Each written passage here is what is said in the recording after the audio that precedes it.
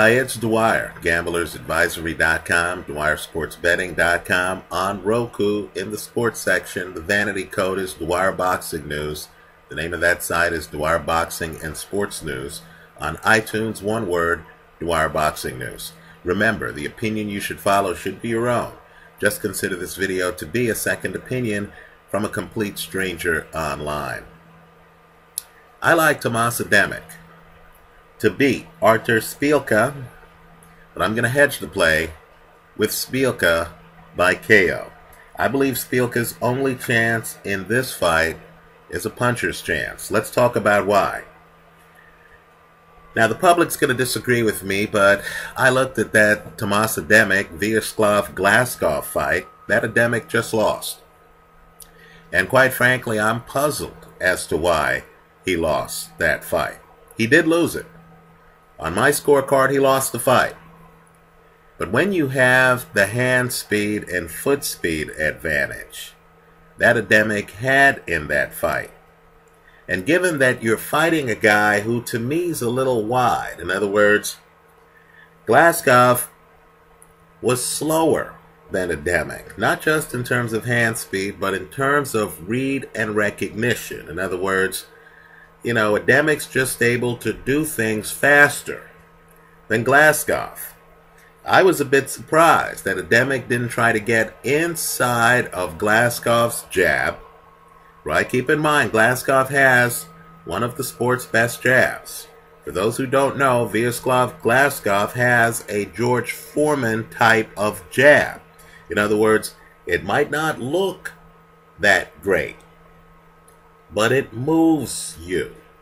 It can bludgeon you. Right? I would say Glasgow's jab is on par with Vladimir Klitschko's jab. Right? Now, curiously, Adamek, who showed hand speed and foot speed that he didn't show, quite frankly, in the Eddie Chambers fight. Right? Adamek's much faster than Glasgow, and he's moving around the ring, and he's popping a jab. Curiously, Adamek stayed outside to get hit by Glasgow's jab. And what that jab did is it started to close Adamek's eye. Then Adamek started getting hit with right hands.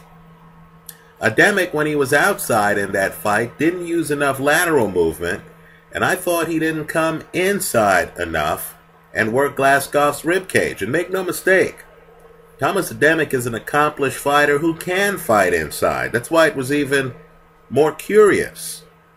Right? So I thought Adamek gave away that Glasgow fight. Right? The concern I have with Adamek is he's had some close fights of late. Right? You know Steve Cunningham's going to hit you with a jab. But yet Adamek seems surprised by it. He won that fight, but it was close. He's fighting Eddie Chambers. Eddie Chambers hurts his hand. Actually has to switch to a southpaw stance, and then somehow is able to go 12 rounds against Tomasz Adamek. But understand, Adamek is a craftsman. He's a technician who knows the sport on an increasingly high level. Right? By contrast, Artur Szpilka is a young guy, and it shows in the ring. He doesn't have Adamek's level of defense. He doesn't have the ring presence.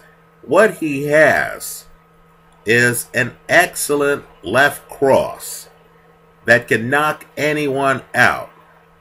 But other than that big punch, and other than his athleticism, right, Szpilka can move around the ring. He has foot speed. And other than the fact that he's a southpaw who bends at the waist, so against less experienced fighters than Adamek, that would pose problems. Right? The problem is he's playing a chess player. He's playing a grandmaster. Right? Adamek, quite frankly, is too skilled for Szpilka. What I believe is going to happen in this fight is that as Szpilka moves around the ring away from Adamek, Adamek is going to move with him. Right? Adamek still has above average foot speed.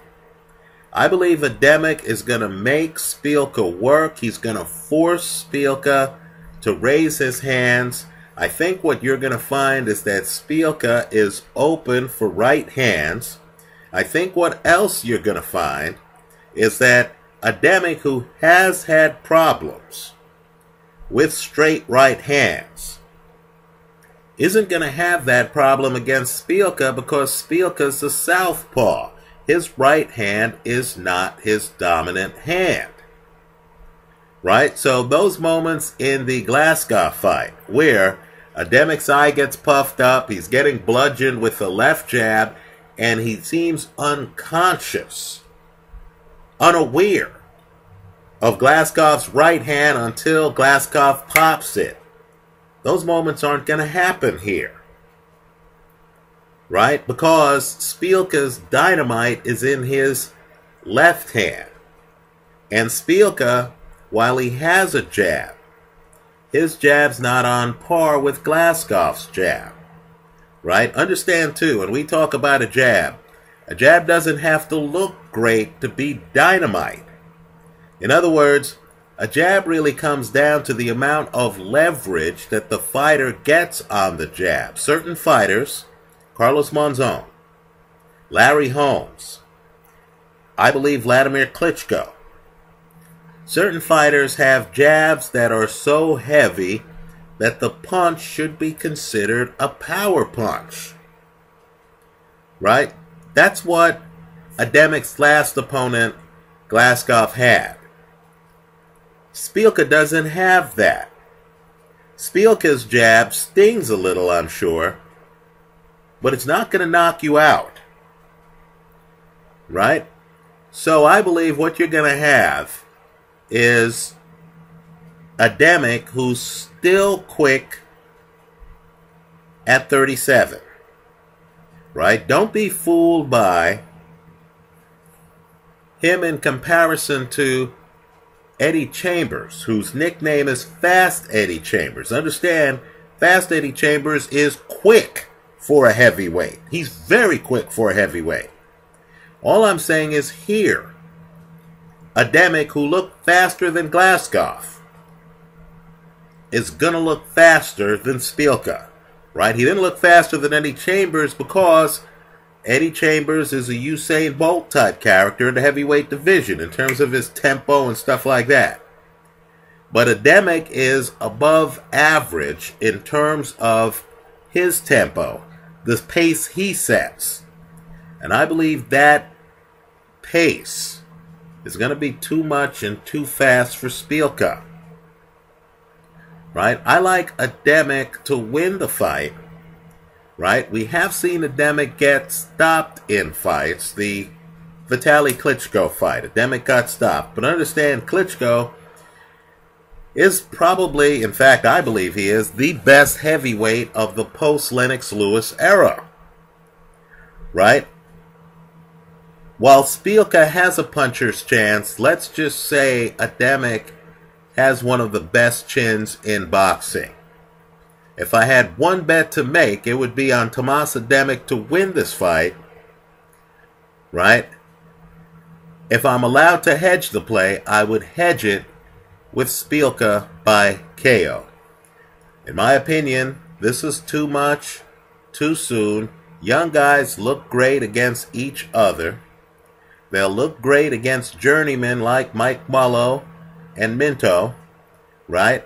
Understand, you should not confuse Mike Mullo with Tomasz Adamek. Right? Also understand the guys Adamek has been fighting. I know he hasn't looked great against Steve Cunningham or Glasgow. What I would encourage you to do is look at Cunningham's background. Understand, Cunningham is a former cruiserweight champion. You might recall Marco Huck giving Alexander Povetkin, a former heavyweight champion, a hard time. Just understand, Steve Cunningham beat Marco Huck in Germany. Right? Also, don't be fooled by, the Eddie Chambers fight. Eddie Chambers is a handful for most heavyweights. Understand, Eddie Chambers was just moments away from going the distance against Vladimir Klitschko for the heavyweight title before he got caught with the left hook in the 12th round. Right? Oscar Glaskov, just understand, I know he had a draw with Malik Scott. Understand, Malik Scott just beat up Alex Lipe, right, in Australia. And just understand that Glaskov is a decorated amateur, right, who now is a professional who's still unbeaten. Right? So Tomasz Adamek might not look dominant against dominant opposition, but I believe it's a mistake, given Szpilka's inexperience, and given the fact that Szpilka, right, uses his legs for defense. In other words, the kitchen gets hot, he just backs away from the stove. He's not there bobbing, weaving, staying inside. Right? Given the gap between these two guys in experience and in defense, and given the fact that Adamek,